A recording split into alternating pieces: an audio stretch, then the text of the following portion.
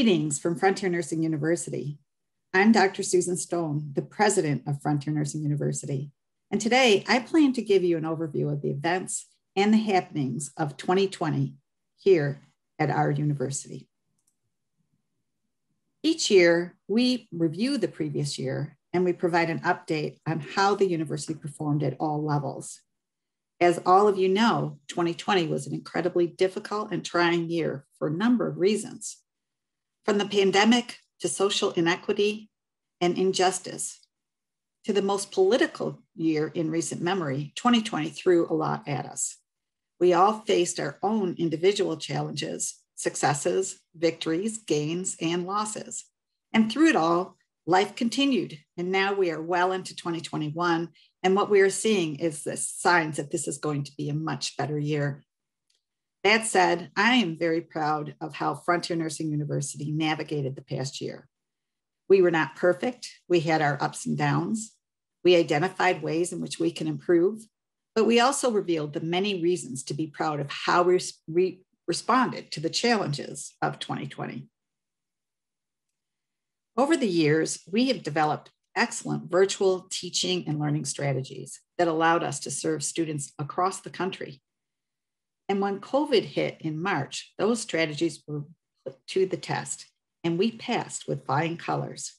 While working from home and virtual classes have been a part of the way that we work for the past 30 years, the frontier-bound orientation sessions and the clinical-bound sessions have always been on-campus events. In March of 2020, many of our students were quite suddenly shut out of their clinical sites. We needed a system that would allow new students to attend frontier-bound and in a virtual way, and also for clinical-bound students to do clinical-bound in a virtual way. And we were hoping to figure out a way that we could allow them to do at least some of their clinical hours using virtual simulation. Further, the DNP students needed a way to continue their DNP projects, even though they could not go into their clinical sites. Our faculty went right to work developing virtual bound sessions and an innovative way of allowing the DNP students to continue their projects virtually. They also developed a unique simulation course that allowed students to attain at least some of their clinical hours, even though they were not in their sites. It was absolutely amazing that within 2 weeks, the sessions were in place with very little interruption for our students. The efficiency and thoroughness of this work was reflected in the feedback from our students, who themselves accepted the sudden change in plans with both patience and enthusiasm. I'm going to show you now some of the data about these changes. So this is some of our outcomes. So our virtual bound sessions began in March. In the first term of 2020, we were all still on our Hayden campus. So as I said, the virtual bounds started in March. Overall, we held 12 virtual frontier bounds. We held about 5 DNP bounds. We had 3 crossing the bridge virtual sessions, and we had 17 virtual sessions for clinical bound. Overall, the total number of students, you can see there, 742 frontier bound students, 261 DNP bound students, 465 students attended clinical bound virtually, and Crossing the Bridge had 77 students. The faculty also developed a virtual clinical course. This really contained a lot of simulations that prepared students to attend clinical and to also start gaining some of the required skills needed to be excellent clinicians. During the spring and summer term, all the MSN clinical students attended this course virtually. And in fall of 2020, the MSN students did approximately 30 to 60 hours in this clinical course virtually, and then did the remainder of their clinical in a face-to-face situation. Luckily, by July, almost all of the clinical sites were allowing our students back in to do their regular clinical. So this was a supplement to that, but really did work out very well.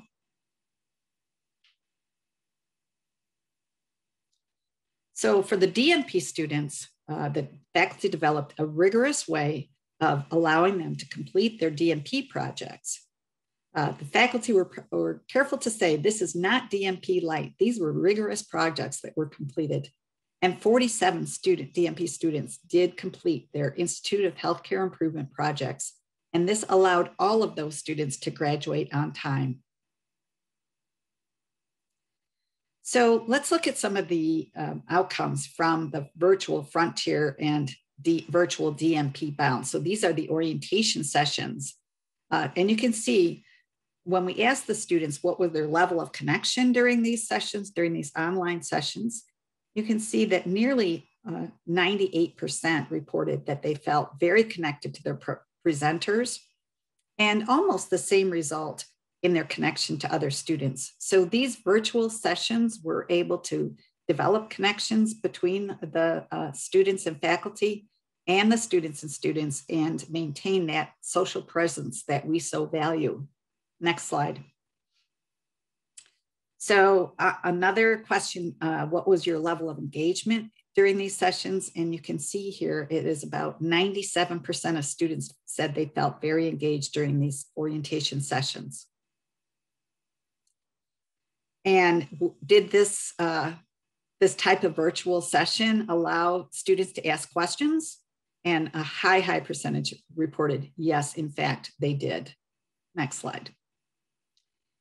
And the level of connection, now we're talking about the virtual clinical bound. Before it was the orientation, now we're on to clinical bound. So here we have similar results. Did they feel connected during the orientation? Yes, they felt connected to their presenters and they felt connected to the other students. Their level of engagement, 96% said they felt at least quite a bit engaged, and most said a great deal engaged. The overall satisfaction with the clinical bound. This is an interesting slide because this shows you a comparison of the effectiveness of clinical bound year to year. So the blue is 2018. All the clinical bounds were done on site. The red is 2019. The yellow is the sessions that were done the first term in 2020 on campus. And the green is the rest of them. And you can see that in many cases, they felt even more satisfaction with the clinical bound in a virtual method than they did in going on site. Now, some of that I'm sure is related to the improvements we made in clinical bound with our very high level simulations, which the students enjoy so much. But it is still pretty amazing that you have 98% saying that they were very satisfied with the clinical bound virtual sessions. Next slide.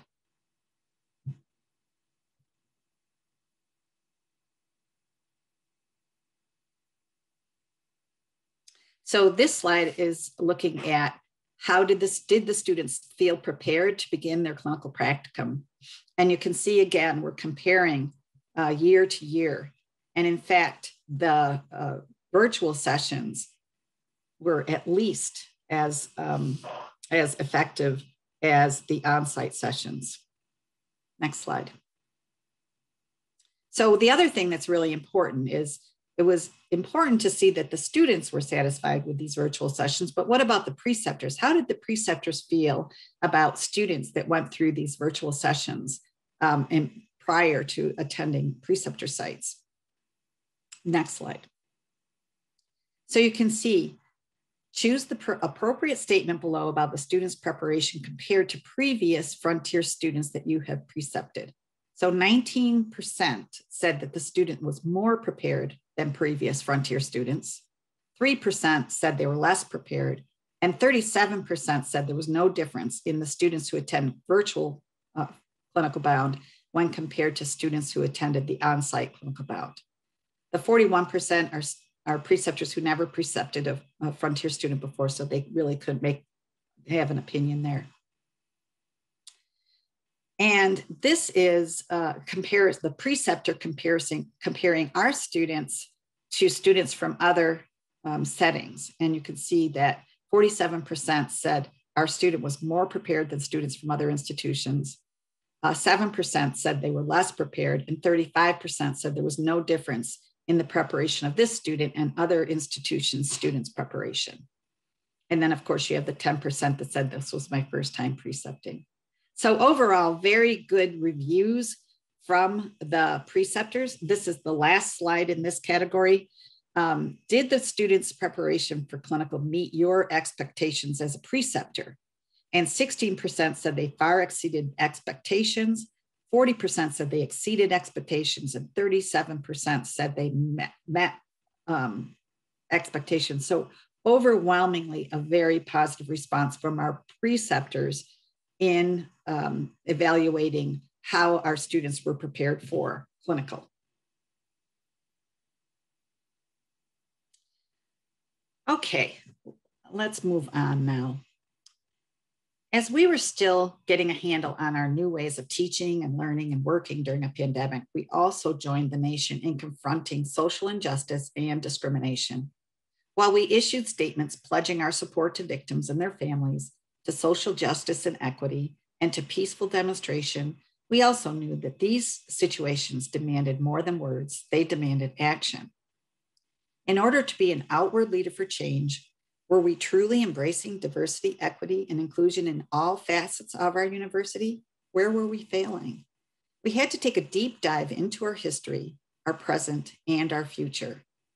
We formed a task force charged with exploring the history and legacy of our founder, Mary Breckinridge, to uncover and understand the nuances of her beliefs and how these might have affected the formation and development of FNU. Credit for this effort must first be given to the group of students who brought the request for acknowledgement forward to our administration in 2018. Next, we must credit the group of students, faculty, staff, and external members who stepped forward and answered the call to serve on the task force.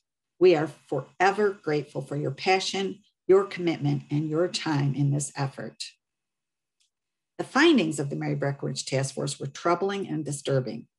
The MBTF found evidence that Mary Breckinridge did hold racist beliefs. She believed in white superiority. She wrote widely about eugenics, and she also wrote about the value of segregation, encouraging brotherhood rather than equality. We acknowledge Mary Breckinridge's contributions as the founder of FNU and as a pioneer in public health nursing and nurse midwifery. At the same time, we denounce her discriminatory beliefs and actions. We must continually strive to understand how the past impacts us today. The most important thing that we can do is to move forward with a solid action plan that will lead us towards our goal of becoming an anti-racist university. We will learn from our past and we will allow it to lead us into a better and more just future. We did adopt this statement in response to our investigation. Frontier Nursing University rejects racism, bigotry, and hate in all forms. We acknowledge the racist and eugenics beliefs that were intertwined in the university's beginnings. Frontier Nursing University sincerely apologizes to Black, Indigenous, and people of color for a history that has failed to honor the inherent right of all individuals to equitable treatment and opportunity.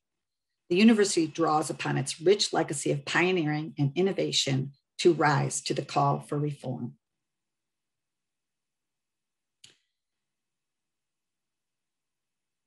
As hurtful as many elements of our history are, there's much to be proud of in our recent past.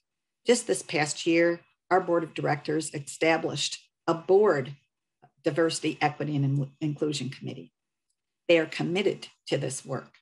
Our Diversity, Equity, and Inclusion Office successfully held the 10th Annual Diversity Impact Conference as a virtual event and also launched the Office of DEI e-newsletter. FNU was honored as a recipient of the prestigious Insight into Diversity in Higher Education Excellence in Diversity Award for the 3rd consecutive year. We're very proud of that. This award recognizes colleges and universities that demonstrate an outstanding commitment to diversity and inclusion. We have also formed a new President's Task Force for DEI, whose charge is to develop an action plan to address the work that is needed to keep us moving forward towards our goal of becoming an anti-racist university.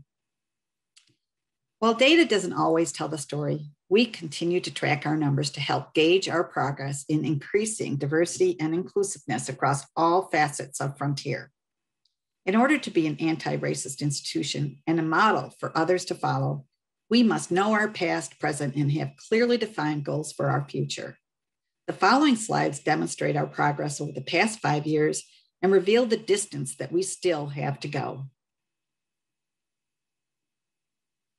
So here you can see 5 years of the results of our constant effort to diversify our student body. And during 2020, 26% of our students identified as a person of color. This slide shows the different types of diversity that we see in our student body, with 0.7% identifying as American Indian or Alaska Native, 2% as Asian, 11.9% as Black or African American, 7.3% Hispanic, 3.5% report multiracial, 0.2% Native Hawaiian or Pacific Islander, 3% selected non-disclosed, and 71.5% identified as white. We still have a lot of work to do, but we are making progress in diversifying our student body and ultimately the healthcare workforce. This is looking at our employee data. So this is actually as of April of 2021. We have 244 employees, 193 of those identify as white and 28 as people of color. And then we do have 23 members of our employment team who chose not to disclose. When you look at that by staff and faculty, first you see staff, we have 88 staff members, 76 identify as white, and 9% identify as a person of color. And of the faculty, the 156 faculty, 117 identify as white and 19 identify as a person of color. Still, you can see that even though we're making large strides with our student body, we still have much more work to do with our faculty and staff diversity effort. And we would really like to see that those numbers hit 20%, and we will be working on that in this year, in the coming years. This slide shows the diversity of employees. Once again, you can see in blue those that identify as white, in red those that identify as a person of color, and in yellow those that decline to identify. In terms of leadership, we can see our board of directors are reporting 18% diversity. In terms of our supervisors, 16% diversity. And on the president cabinet, 16% report as a person of color. Now, that's a little bit misleading as we have 1 person out of 6, and we do strive to see higher percentages in all of these areas as we move forward.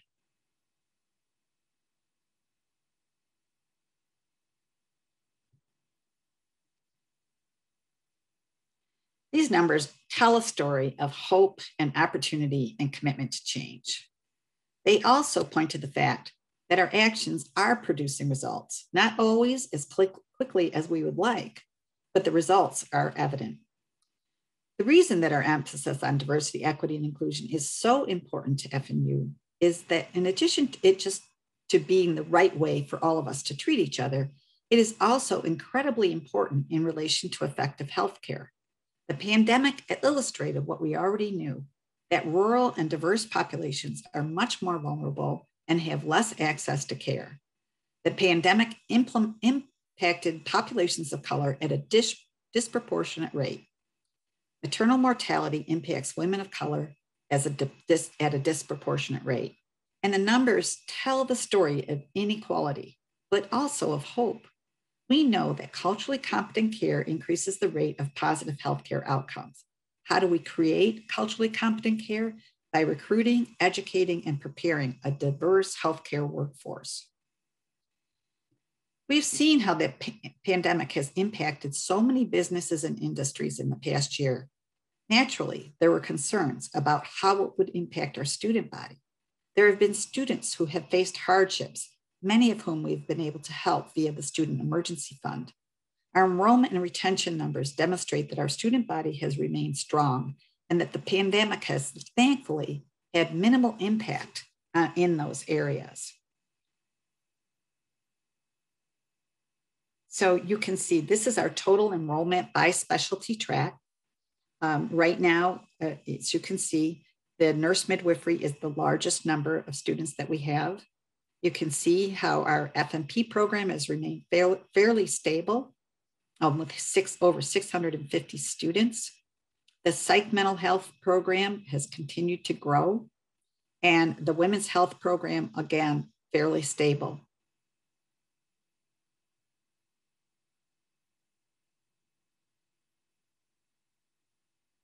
This is the yield of MSN graduates. So one of our goals is that our MSN students will move on into the companion DNP and complete a DNP degree. And this just shows this is a slow process. It's a bit challenging. And what we're finding so far is that the students do need time to go out, get certification, get themselves in practice in their new profession, and take a little bit of time to do that before they start the DNP. So right now we have, of the family, about 27% started the DNP. Of the midwifery, about 23% started the DNP. Of the psych, about 18%, and of the women's health, about 20% have started the DNP. So here, this is an important slide because it shows the total applicants, the total accepted, and the total new enrollment. In the early part of the slide, you see first the family nurse practitioners, then nurse midwifery, women's healthcare, DNP, psych, MSN, and women's health completion for the midwifery students. But look at the grand total for a minute. In 2020, we had 2,075 applicants to our programs. We accepted 1,468 of them. And of those, 1,224 actually started our programs. So a very good enrollment rate during a very chaotic year. And this is degrees awarded. And again, if you look at the last bars in 2020, we awarded 197 DNP degrees, 228 MSNs with a family nurse practitioner focus, 246 nurse midwifery, 113 psych mental health, and the women's health completion about 19, and the women's healthcare nurse practitioner about 38. So very good graduation rates, even during this very chaotic year. This is looks at overall retention. And so goes back to 2019. And you can see that our retention rate is good and actually is improving. The first is FNP, then nurse midwifery, where you can see in 2019, for example, we had about a 90% overall retention rate. The women's healthcare was even higher than that at 95%, and the psych mental health at about 91%. For the DNP, you can see that, for the postmaster's DNP, the retention rates are climbing. For the companion DNP, we continue to work with those students. As I said before, the challenges are of coming out of the MSN program, getting licensed and starting a new profession, while at the same time starting a DNP has been a struggle for them. So that is an area where we continue to work with those students. Next slide. So these are just some interesting slides that show where our students are. This is all students in all programs, and you can see that we have a good number of students in almost all states. Actually, we do have students in all states, but some have a lot more than others. You can see our very big states are Kentucky, North Carolina, Florida, California is a big one, Texas. Just interesting to look and see where our students are. This slide shows where we have nurse midwifery students. And again, right now we have nurse midwifery students in all of our states. And this is a very important and active program for us. Same with the nurse practitioner students, very important. You can see that we have students in 48 states in all of our nurse practitioner programs right now. And this is where our faculty lives. So I think it is, last time I looked, about 43 of our states have faculty in them. So our faculty are also spread out across the country. And here we shown preceptor sites. This is the number of preceptor sites in each state that we have agreements with. So right now, I want to talk to you a little bit about our strategic planning process. We started our process of developing 3-year goals in 2019. We published those goals in 2020 and got to work on them. So these are those goals. Goal 1 was continue to develop, evaluate, and improve our programs and our services to further our mission. And specifically, we were looking at integration of simulation across the curriculum, and especially focusing on some telehealth learning and some assessment and application. We wanted to get better at interactive teaching and learning in an online situation for our students. We also want to develop a more comprehensive CEU program for our alumni, faculty, and other students. And we will be prepping for our reaccreditation of our DMP program, which is scheduled in the winter of 2022. Goal 2 is to create an environment that promotes diversity, equity, and inclusion and promotes the success of all of our community members. So again, as I mentioned, we are working on increasing the diversity of our community, and we are working on incorporating DEI as core values throughout our community. Our curriculum needs some work in assuring that in all aspects it is reflecting a commitment to DEI. And we also wanted to implement strategies to make sure that we retain at least 85% of our enrolled students, and to increase faculty and staff satisfaction and retention with a focus on our underrepresented groups. And the third goal is to build strategic relationships and partnerships with clinical sites and preceptors focusing on rural areas. Our preceptors are our most important partners. Without them, we cannot do the job that we set out to do. So we are looking at data-driven incentives to increase the number of alumni who become preceptors, to make sure that we create a positive environment for our preceptors, and investigate opportunities to partner with health systems to expand FNU's clinical site network, and evaluate, expand, and further develop the clinical site support system. We also want to provide targeted outreach to rural health site systems and prospective preceptors. Goal 4 is to continuously improve and maintain our facilities to meet the needs of students, faculty, and staff. This is a very big one for us. And during 2020, we spent the entire year finishing up the construction and renovation of our new campus. And we are just about there now. It is just about complete. We are implementing our campus operations, the maintenance, the security systems, the food service, housekeeping, the gift shop, and activities management. A lot going on getting ready for next fall's opening of our new campus. We implemented facility support for program management on the Versailles campus. So this is logistical support, housing assignments. So these are key cards to get in the various places, security, transportation from airport to the campus, appropriate room assignments, dietary restrictions, equipping of rooms, room access, and dormitory room assignments. So putting all those systems in place has been very important activities during 2020 and 2021. And we are creating a facilities master plan for the Versailles campus, which includes future development, capacity planning, security, and maintenance. So as we get on the campus and get in place, we'll see what it is that we still need, what is it that we have, and what our future plans are. And use technology to ensure improvement and attain service excellence to our community. So right now we are in the process of choosing a new student management system. This is a very big investment of time, effort, and money. And we hope that it will really pay off in better support to students, faculty, and staff as they work within our university. We are also assessing technology needs for the new clinical lab settings on our new campus.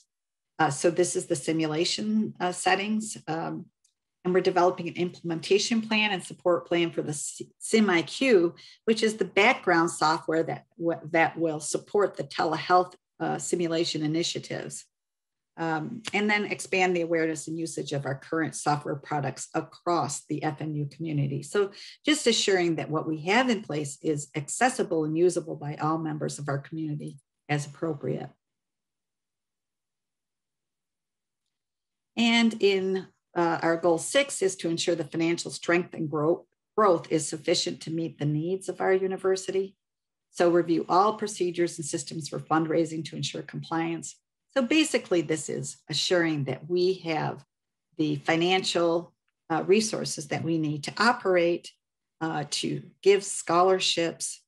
We also are hoping to restart the courier program on the Versailles campus, and just generally increase FNU, the profile of us as a leader in the advanced practice nursing, education, and midwifery area.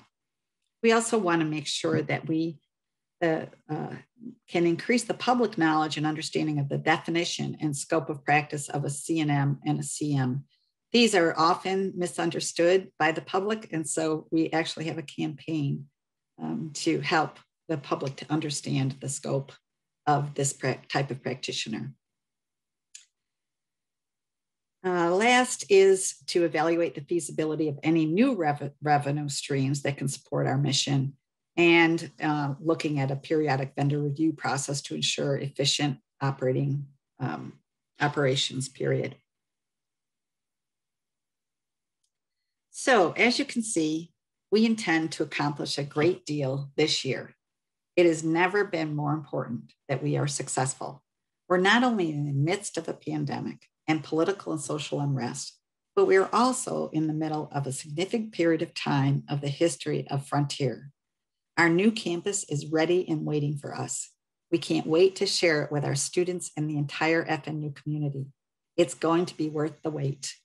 As we've done for the past year, we will continue to monitor the pandemic, conducting the majority of our work virtually until it is safe for people to travel to campus. We have tentative plans for a clinical bond on campus in August, and if all goes well, we hope that we will lead on-campus activities and a grand opening in September. Of course, we will always put the safety of our students, faculty, and staff first, and we will delay these on-campus activities if the circumstances dictate. So thank you very much to each and every one of you for helping us to get through this very difficult year. We persisted through the challenges with the Frontier culture shining through. Teamwork, dedication, innovation, and hard work. Thank you very much.